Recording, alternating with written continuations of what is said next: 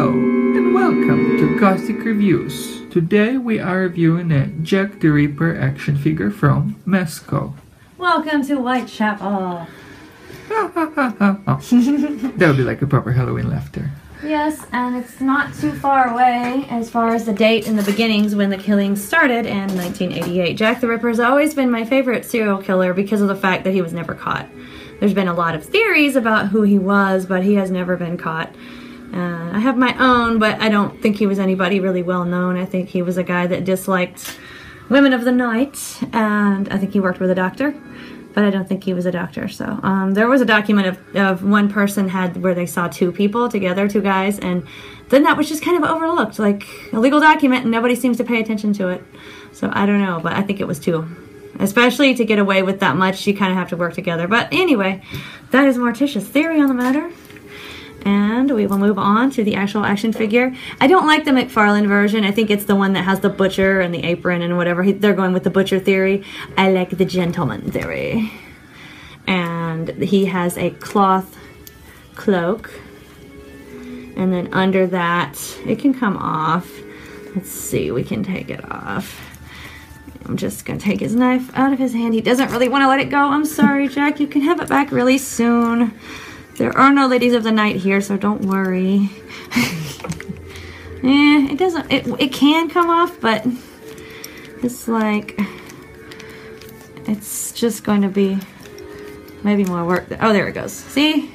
Just complain a little bit and it works out. I was going to say, it's more work than I want to deal with, and then it comes off. Okay, so then his tailcoat is under that. His nice proper suit. What? He's proper. Yes, just for some reason he started to remind me without the other stuff of the darker Abe Lincoln somehow, like the structure of the hand. It's a top hat. You know this was a thing in Victorian times. Yes. Here's his hat off. Okay. He doesn't have to be Abe Lincoln anymore. But that was a good point. Gomez is helpful because of the fact that you can see that Jack, not Gomez, that top hat can come off as well. So the hat and the cloak are the only two things that come off. He's, I think, a 9-inch figure, 7 or 9 inches. Check the site for Mezco Jack the Ripper if you want him, and you'll see which inches. But he's more than 6. I think he's like a 9-inch. I remember 9. Yeah. Okay, good. And that's his hair. And he's got these big, like, brows, and he's like, you know, he's into his killing zeal. He really feels strongly about this, as you can see by his expression. And he's a gentleman. He's got nice clothes. He might not be having gentlemanly activity right now, but he has gentlemanly clothes. You know what I like about the hat? It comes on and off, which I like, but it actually stays on if you want it on. It's not going to fall off unless, I mean, it can, but I mean, you know, sometimes if an action figure comes with a hat, it'll like come off if you barely move it or look at it funny, it's falling off. His, you can get it stuck on there, and if you throw him down or do that, I mean, you know, it'll come off, but you kind of have to do a little bit more than some I've seen where you just brush by with a light breeze and it's off, or move him or turn his hand and it's off, even though his hand has nothing to do with his head. Our Freddy Krueger doll that we're going to review eventually is more rare. I haven't seen him reviewed. I've seen a bunch of Freddy Krueger dolls, but not ours. But anyway, his hat comes off very easily. But this is how Jack's head turns. He has some articulation, and he gets into his movements, so we don't want to keep him from moving. And his arm kind of moves at the elbow for nice killing strokes. And this arm moves at the shoulder, and some at the elbow. It's kind of a little bit creakier, but it does do it. And his feet are like in a crouch,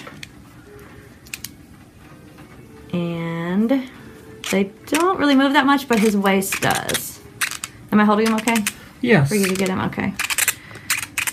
There he goes. And the cloak kind of has a chain closure here that had a snap, and it just kind of died or something, I don't know, but it doesn't really, I mean, it stays on fine when you put it on him. You have to go through effort, as you saw me do, to take it off, and I'm about to put it back on and show you what's inside his friendly medical bag. And I think this is a really well-made figure, and I've always liked the gentleman persona of him. You have to pull his arm kind of backwards, bend it back to get the cloak on and off more easily. So There we go. Now he's not Abe Lincoln out anymore. Is this better, Gomez? Yes. Okay. He seems very fit too somehow. Like it would seem like he has lots of strength in his back as he's plunging the knife maybe. Well, yeah, he's not chubby. He's well built. So, let's put him over here, out of the way. And as you can, whoa, okay, usually he stands up fine on his own. I think he's tripping over his cloak, and maybe Granny Adams over here.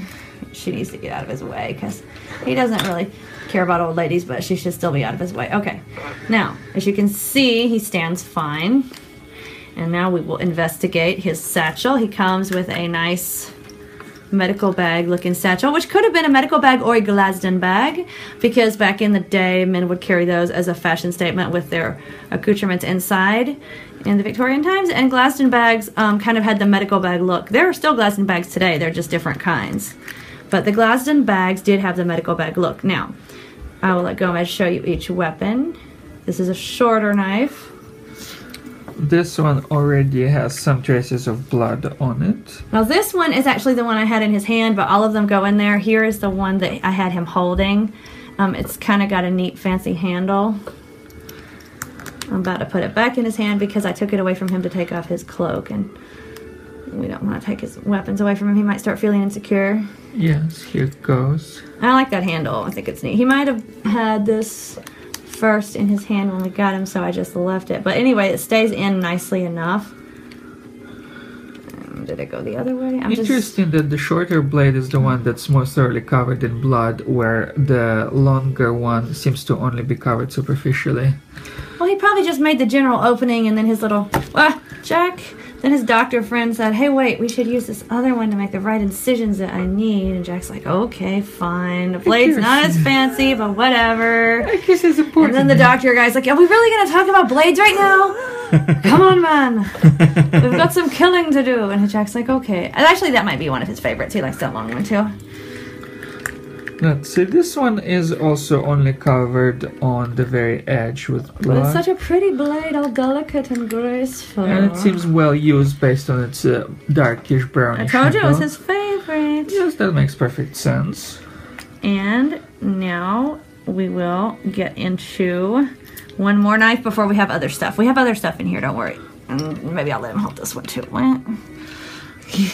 I'm distracting from the review by playing with my figure. He wants to get this knife. Yeah. This is one of my favorite action figures just because I like knives, and see, that snaps in nice. So they all go in his hand really nicely. If you were wondering what kind of thing Morticia likes,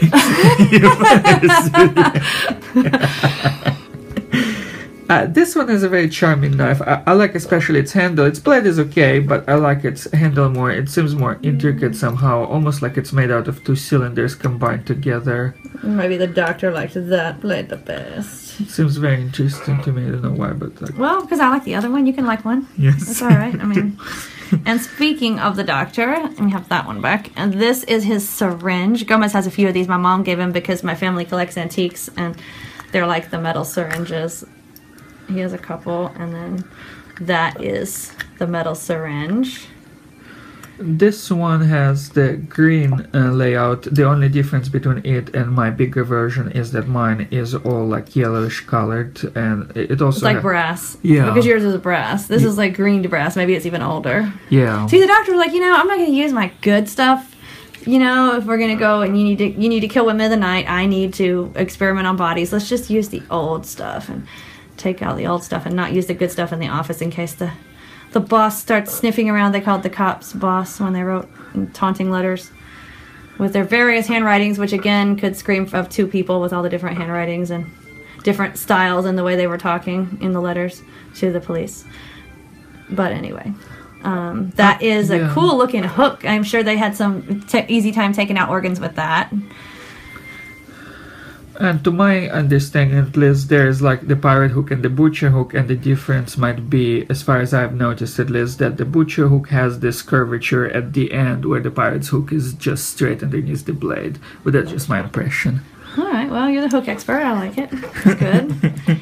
And then, I don't know how many of you actually care enough to read the history of this, but they also sent a part of a kidney to the cops as a taunt, which I thought was kind of interesting and funny. And so here is La Kidney. If you ever wonder what a kidney looks like, there you go. It's a nice replica of a human kidney.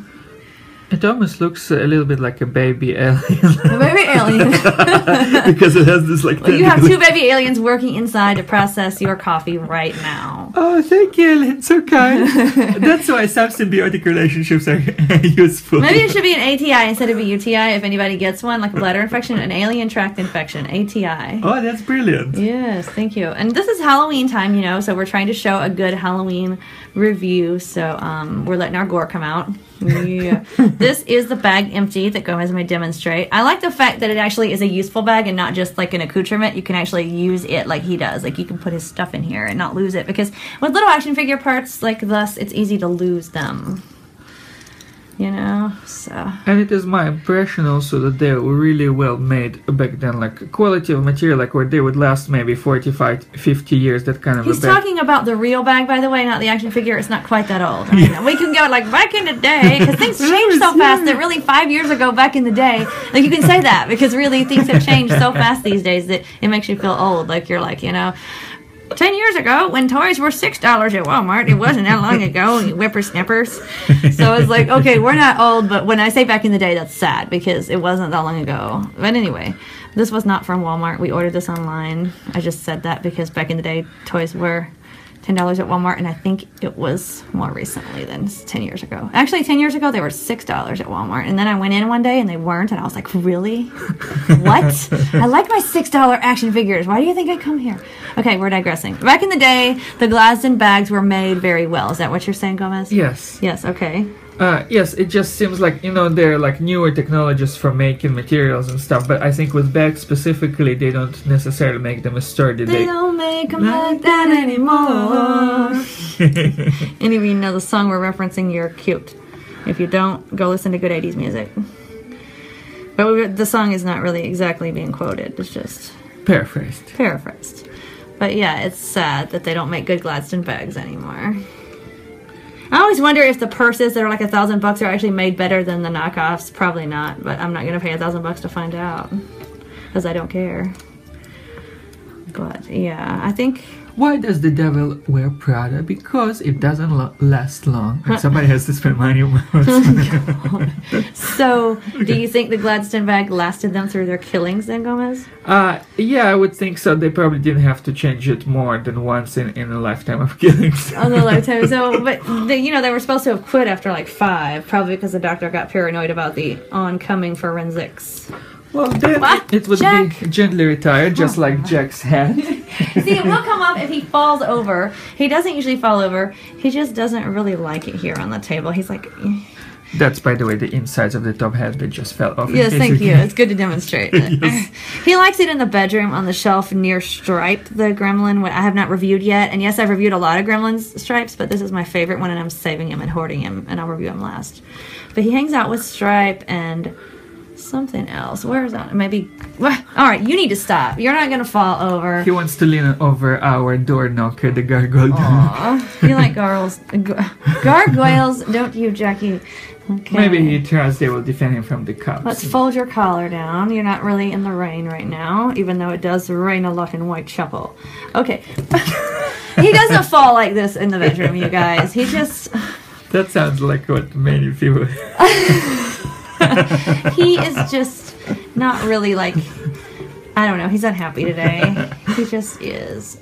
But he'll be okay very soon. Probably because the knife was taken away from him prematurely. I know, you got it back. It's okay. It's okay. There you go. Now he's holding it better. He feels better. He looks somehow sulky to me, I don't know. But... Yes, he's just like, it's just messing with my jacket and tossing me about. Okay, you can also, I think I said his legs didn't want to move, but I was incorrect. Maybe that's why he was unhappy. They do move. And you can spread them out or whatever to widen his stance a little. That's what he needed. There you go. Is everything cool now? Are we cool? More or less, more or less. Okay, I don't want to make you upset. We're good. We are good. But anyway, I really like this figure. I would give it a 10 out of 10. I don't have any complaints. We did do a little Jack the Ripper action figure shopping before we got him back in the day. So, back in the day. So, you know, we checked out the other one and didn't really like it. There might have been one or two other ones, at least one that we did not like. Some of McFarlane's stuff I like, and some of it I just feel like he goes over the top. Like, it's like, what did you take drug-wise before you did this or had this idea? Like, you know, the Faces of Madness or something. It's cool that he made a Vlad Tepes action figure, but, like, the Rasputin one was just, like, he had all these hooks and nails and weird, like, accoutrements that he was torturing himself with, or, I mean, like... He got confused with Pinhead a little. I know. It's like, did you read anything? Do you know who Rasputin is? And we like history, and so anyway, he did not make this one. Mezco did this one, and I like this version a lot. It just kind of feels more authentic, even though none of us really know, you know. But when Gomez and I first met, we were having a serial killer discussion. Wasn't that romantic, darling? Entirely. And he said Son of Sam was his favorite because, you know, he thought the dog thing was funny. See there, Jack can hold his bag nicely there. Aww. And, see, will it make you... Oh, I usually put it beside him, so I'm not sure if it will make him fall. So I'm here to support Jack as he leans forward because his bag is too heavy. But anyway, Gomez liked Son of Sam because he thought the dog was funny. Wasn't that it? Yeah. It was funny that he had the thing going on with the dog, like...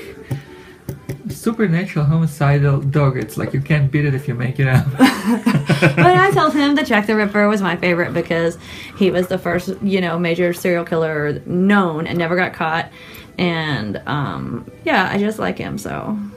But going postal, like, you know that Son of Sam was a postman and stuff. That's probably where it started, wasn't it? The whole going postal thing? Like, I don't really know, but it seems really reasonable. I'm like, wow, that's cool. He gave rise to the expression, wow. well, you can still like him, but Jackie and I think that Jackie is cooler and his doctor friend or whatever. Well, Jack definitely looks charming this way. Yes, he does. He's all doing his thing now. He's happy. He's got his knife in a good grip, getting back to business. Ready for his anniversary of his Whitechapel killings. It's coming up soon. Does he have a favorite cut? Like a favorite move? Yes. He likes to use the longest knife, you know, the one I said he liked. Yes. And just like, you know, yes. unzipping something, you know, just... That's creative writer's imagination for Yes, everything. we are horror writers, you guys. I hope we're not freaking out some of you mellow people who aren't interested in horror, which, you know, maybe you didn't even watch this, so it's okay. But we are horror writers, and we're having fun. It's near Halloween, and it's all good. So boo and all that. And we hope you enjoyed our review of Jack the Ripper's action figure by Mezco. If you happen to be new, check out our other videos. Like, share, subscribe. This has been Batweb Gothic Reviews.